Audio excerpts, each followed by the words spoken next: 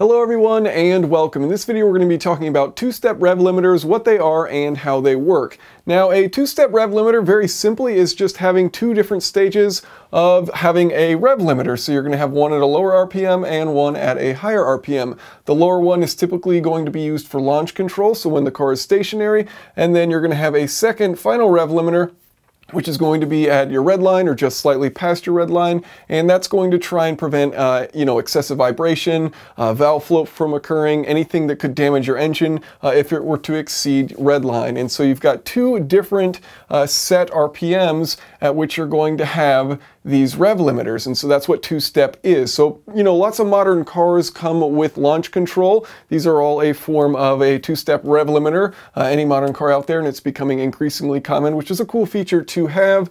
And so, why do you need this at a lower RPM?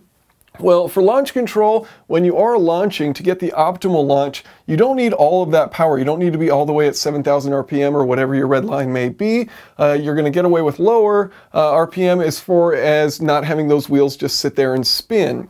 And so, you want a little bit of slip, but not too much. And so that's generally going to occur at a lower RPM, especially if it's a two-wheel drive vehicle. And so you'll set that first rev limiter, something like 3,000, maybe 2,000 if it's rear-wheel drive, something like that, depending on the engine, all kinds of different characteristics.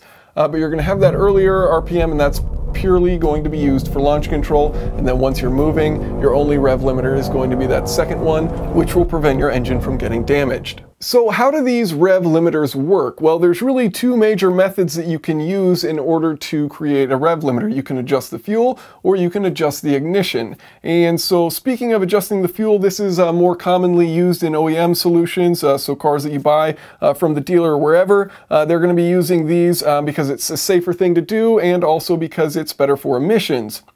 So when you have a fuel adjustment, there's two different ways this could work. You could run a lean air-fuel mixture. So once you start to get to red line there and you want to stop the engine from increasing, you can lean out the air-fuel ratio, and that's going to be less fuel, which means you're going to make less power, so it's going to prevent it. It's going to start to slow it down from increasing in RPM. Then you can finally just shut off fuel completely, and by shutting off fuel completely, obviously it's not going to increase in RPM, and you're going to sit there and you can adjust that so you inject fuel just to keep it enough to keep it at that set RPM. So it'll be on, off, on, off, on, off, and you're going to be keeping it there at that set RPM.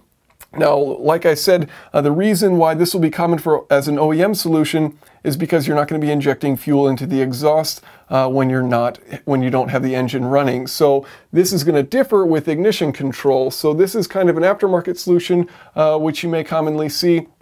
There are two different methods which you can use for ignition control. You can cut ignition completely, so you're killing your spark. No spark, of course, in a gasoline engine. You're not going to have any combustion occurring, but you're going to be sending that fuel out your exhaust. So as that fuel goes out the exhaust is hot, it mixes with oxygen. Once it leaves the exhaust, crackles, pops, makes a little bang. And that's why two-step can be associated with seeing, fire coming out the back of an exhaust. That, as well as the retarding method, where it retards timing. So another method to reduce the engine from increasing in RPM. So while you have your piston coming up, there's an ideal time that you want that spark to ignite so that you get the maximum amount of work, useful work, pushing that cylinder back down, pushing that piston back down.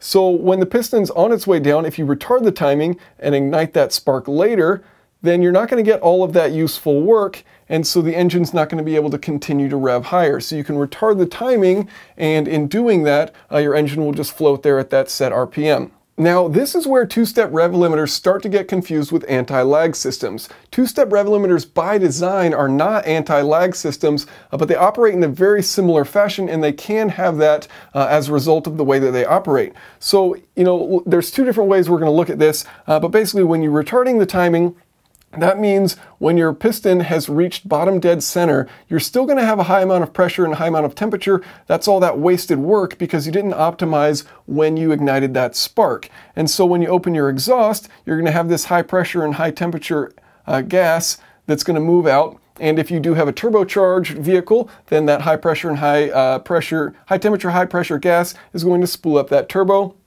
and keep it spooled up, and can act as an anti-lag system while you're sitting there, keeping your engine at that rev limiter before you launch.